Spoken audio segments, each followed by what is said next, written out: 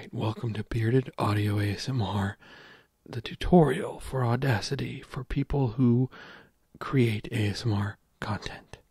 Alright, this is going to be a very quick and dirty way to use Audacity if you do ASMR content. This isn't going to be some long, drawn-out tutorial. This is going to be what I think you should do when you are recording in Audacity for ASMR content. And this is going to be the 101 for that.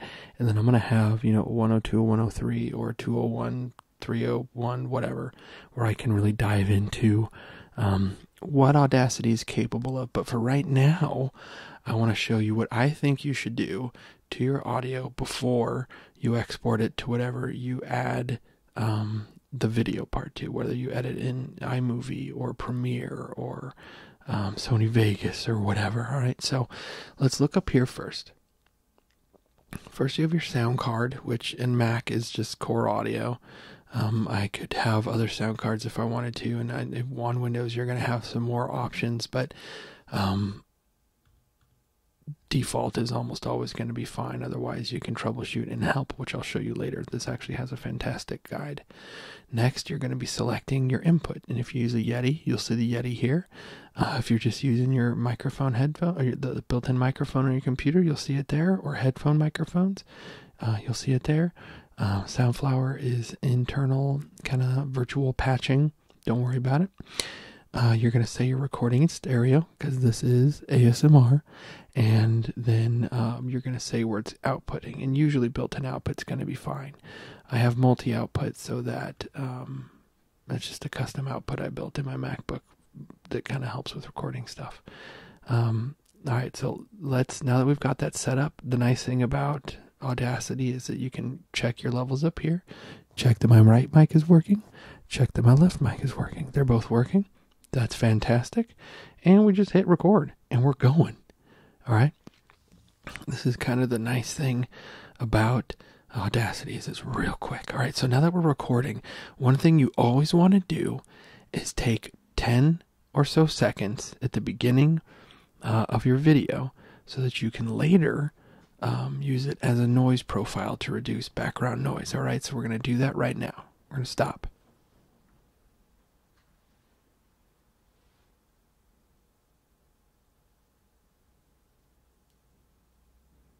And it always feels longer than it actually is. So there's the 10 seconds of silence, all right? And let's say this is a full, 20-minute, a full 20-minute recording. The first thing you need to do before you do anything, any editing, any cleaning, is go to export under File, export it as a WAV file. Alright, so I'm going to go ahead. I'm going to say it's going to download, or we're going to save it to downloads. I'm going to call this Audacity Toot. And we're going to hit save. One thing this does, which is pretty cool, is you can add metadata. So if you wanted to, I could say this is Bearded Audio, and the track title is Tutorial. And I'll show you where this shows up. And this came out 2018. Genre is ASMR. Any comments? Hey. And what I'll do is I'll just hit OK.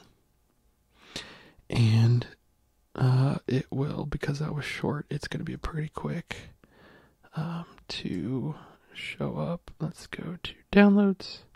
There it is, Audacity Toot. There it is. All right. And now you can see, if I go to info, the title of the song is Tutorial by Bearded Audio. The comment is, hey, genre's ASMR. So that's where metadata kind of kicks in, which is pretty cool. That's not a built-in feature of a lot of different programs. But so now that you have that exported, I'm going to explain destructive editing. And the reason why you want to make sure you have an original copy of what you've recorded is because any changes you make to this are going to be permanent, unless you can hit undo and that'll undo something. But if you're really far down the line, you'll have to undo, a bunch of changes that you've made in order to get back to the one change that you wanted to undo. And that is called destructive editing. And I am not a fan of destructive editing. But it is what Audacity has.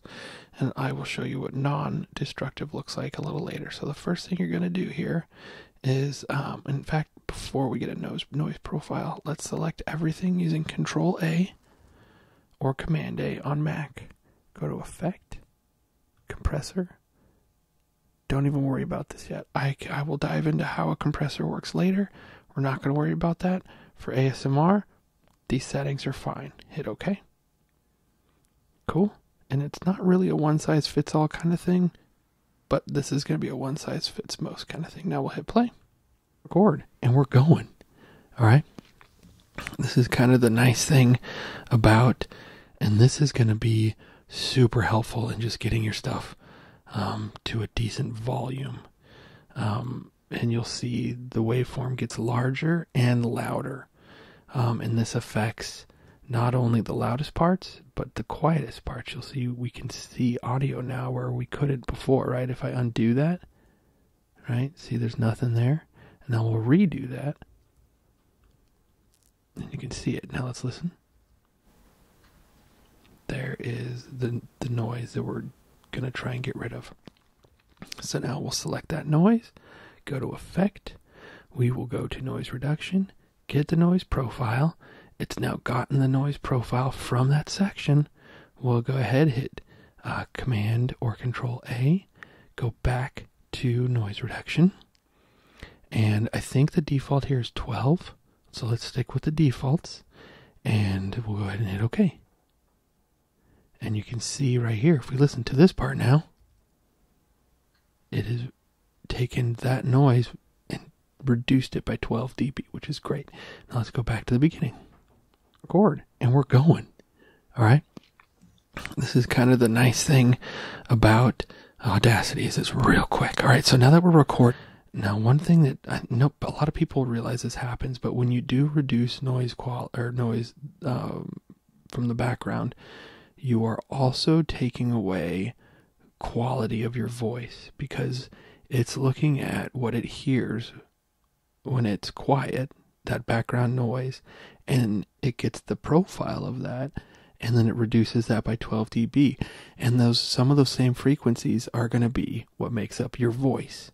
And so that's where that kind of tinny, almost like whistling, or like, you call them like, it's an artifact really is what you technically call it, the artifacts, that really tinny, high-pitched, swirling sound that comes from adding noise reduction. If you add too much noise reduction, it'll get really bad, right? So if I undo the noise reduction and I go in and I do even more, let's do, let's kill 24 dB.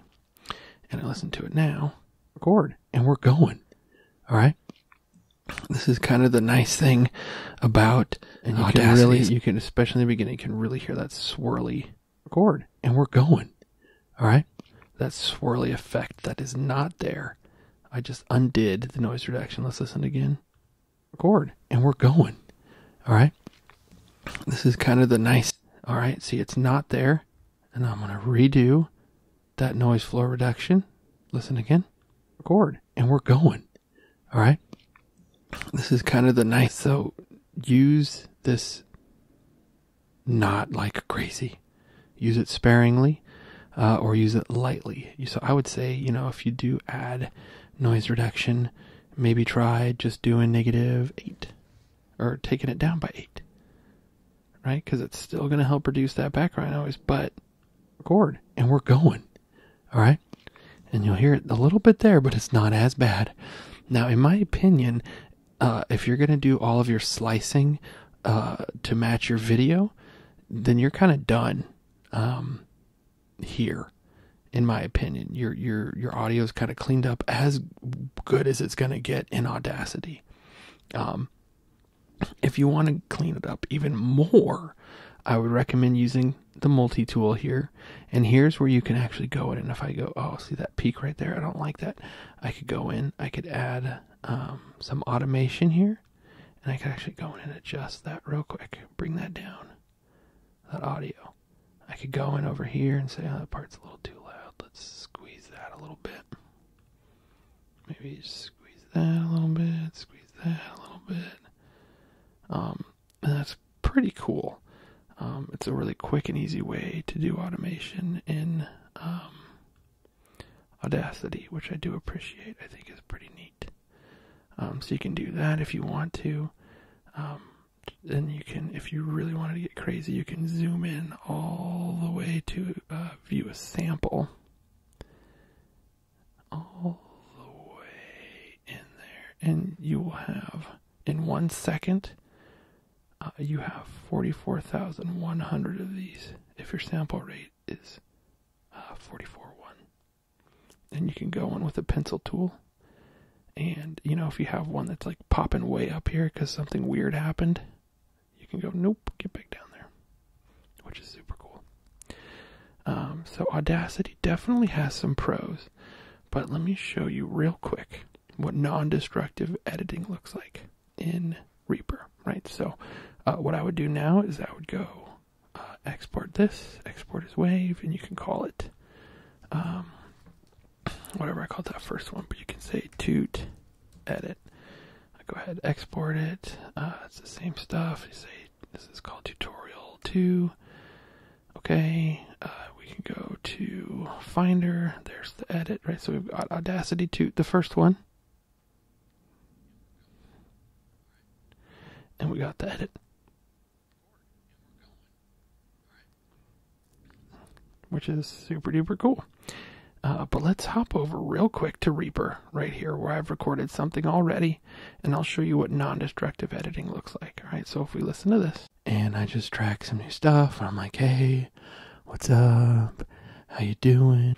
So in Audacity, I would need to select, you know, these two things, and then I would go up to plugins up here, and I would add compression. What I do here is I can put the 2 tracks I recorded onto under a larger track, and you would call this busing, and that's something we can get into in a more advanced tutorial. But I can add effects to this. I can find a compressor, in this case just the compressor that comes with Reaper, add it. I can see what it's doing to the audio in real time, and in this case live to what I'm talking about. But let's listen to this. And I just track some new stuff, and what I can do is say, okay, so I want the ratio. You'll notice a lot of the verbiage is the same. In Audacity, it was 4:1. The attack was, I think it was 2 milliseconds. So, you know, we can go over here and say I want that to be 2. The release was really long. It was like 7,000 or 7 seconds or something. It's, I think you can 7,000 milliseconds. You know, your ratio. Let's go back. Let's get back to 4.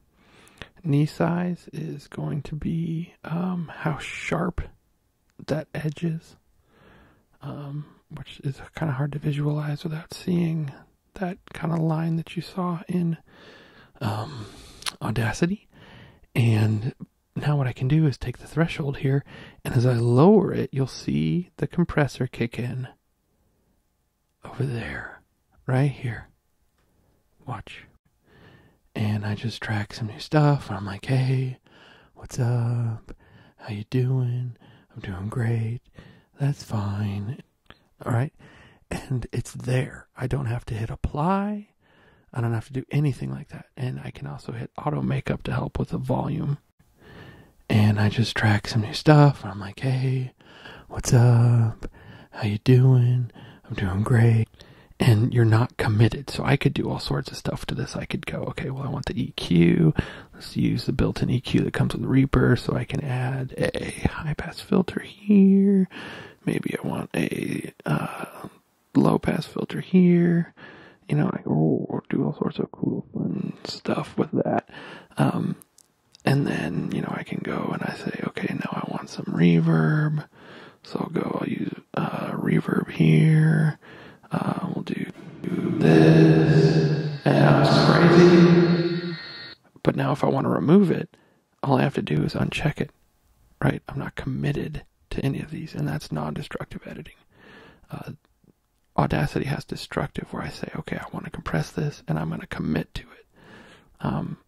And the thing that's also nice about Reaper is that if I want to edit the video after I've recorded it, all I need to do is find the video, which, let's see, here's an old one that I did. Click and drag it in. Hit Control-Shift-V. There's the video window.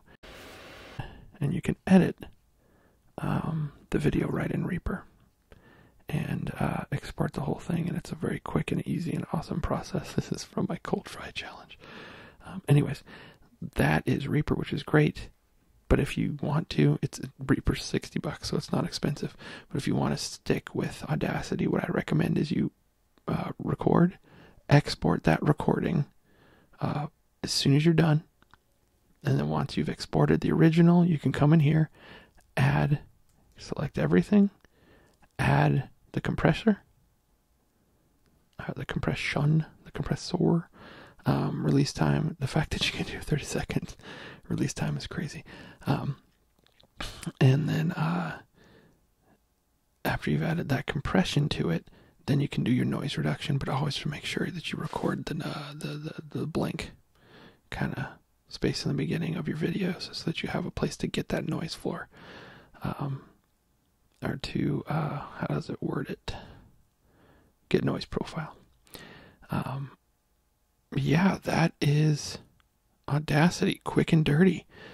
I would love to do a second video if you found this helpful and you want to dive a little bit deeper into editing further for ASMR within Audacity. I am happy to oblige, but hopefully this helps to clarify some stuff. If not, please feel free to comment. If you've got a question, I'm happy to answer and help out and make another video to kind of help other ASMR artists out there who just want to record solid audio. So that's it. Thanks for watching.